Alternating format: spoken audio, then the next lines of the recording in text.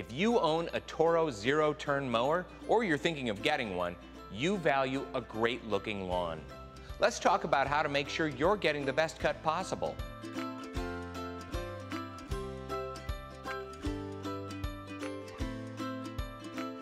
First, here's some clues that you might not be giving your lawn the best cut you can.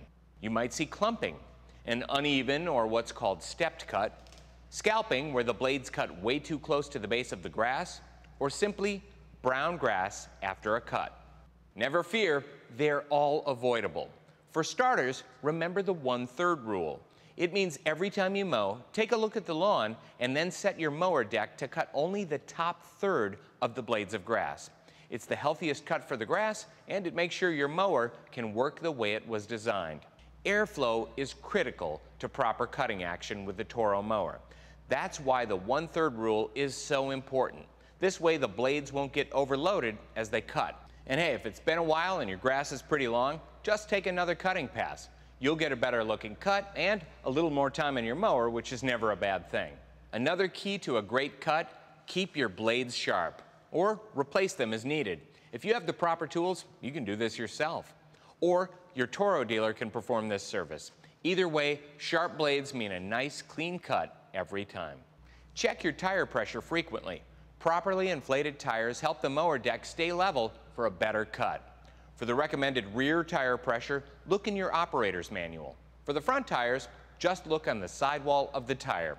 And here's a tip you've probably heard before, but a reminder doesn't hurt.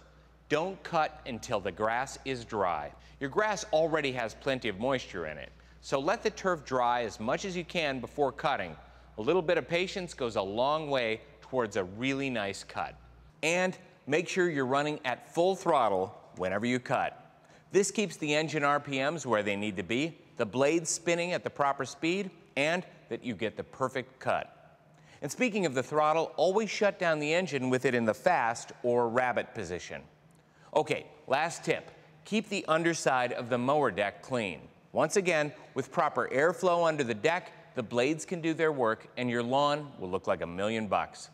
And sure enough, there's a video overview on how to clean your mower deck right here. So there you have it, tips for a quality cut all season long. And if you have more questions, don't hesitate to talk to your authorized Toro dealer. Or check out the Toro customer support page at toro.com/help center for lots of great information. Have fun out there.